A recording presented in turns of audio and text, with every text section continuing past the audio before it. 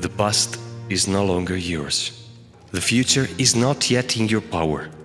You have only the present wherein to do good.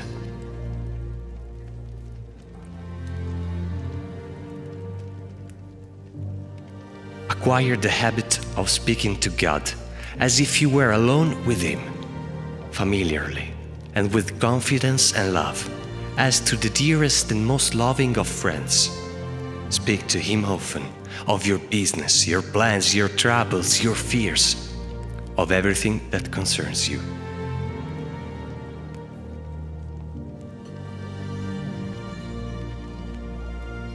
There is nothing more pleasing to God than to see a soul who patiently and certainly bears whatever crosses it is sent. This is how love is made, by putting lover and loved one on the same level.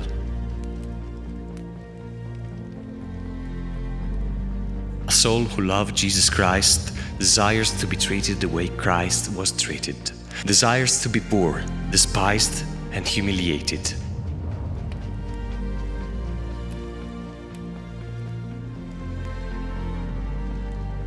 The brightest ornaments in the crown of the blessed in heaven are the sufferings which they have borne patiently on earth.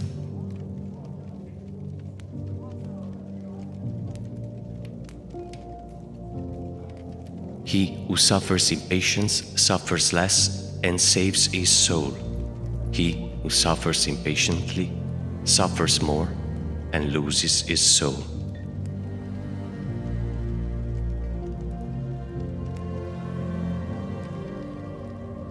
Let us make up for lost time. Let us give to God the time that remains to us.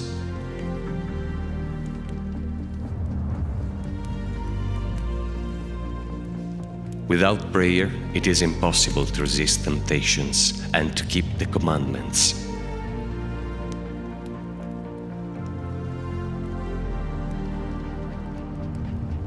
The means for maintaining perfect love is to accomplish frequent acts of love.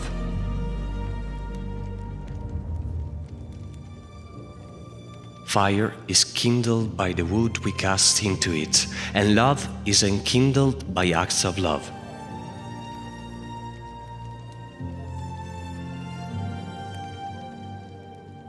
We call adversities evil. Actually, they are good and meritorious when we receive them as coming from God's hands.